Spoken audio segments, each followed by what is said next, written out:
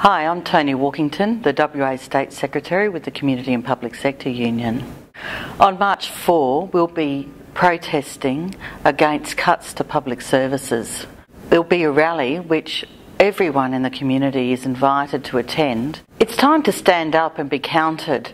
For too long now, we've seen both federal and state governments cut public services and privatise important essential services to our community. It's time to stand up, be counted, have your say and fight back. By turning up and turning out numbers of people, we can show both the state and federal governments that it's not acceptable to cut services and it's not acceptable to privatise. We want good quality public services. We need to stand up for them.